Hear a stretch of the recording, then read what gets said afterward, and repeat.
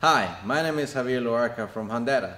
Today I'll be showing you how easy it is to install and set up your Hondata traction control.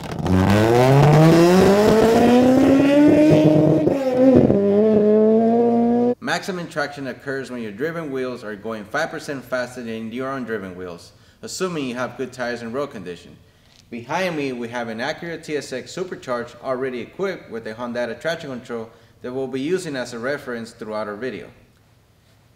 The TSX being a front-wheel drive, the front wheels are the driven wheels and the rears are the undriven wheels.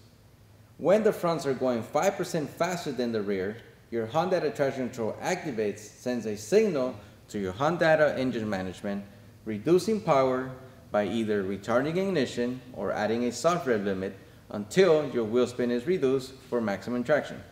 To wire up your traction control is fairly simple. You have a black connector, plugs into your traction control device. You have a total of 11 wires. You have your black wire for your negative source or your ground source. You have your red wire for your power source.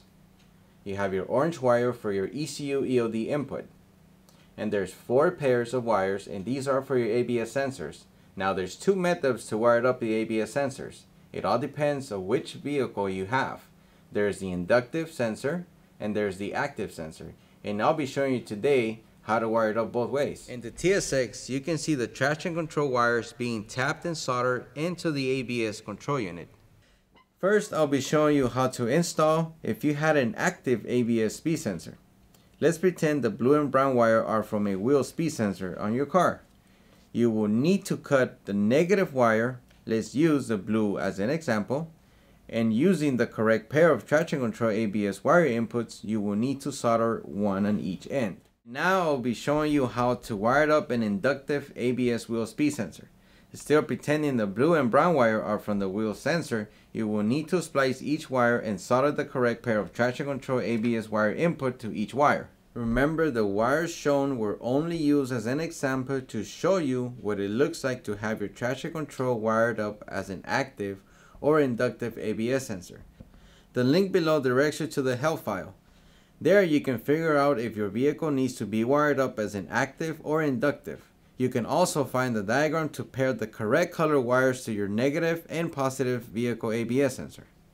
Once your software is up to date, make sure you plug up your traction control via USB. Click on the Windows tab, followed by the Traction Control tab. Your traction control software will open, which your next step will be to click on the Owners tab. Make sure you fill in all your contact details. Once that's been completed, you can click on the Update Owner Details tab. The last step will be register your traction control with Hondata. This is the adjustable target slip.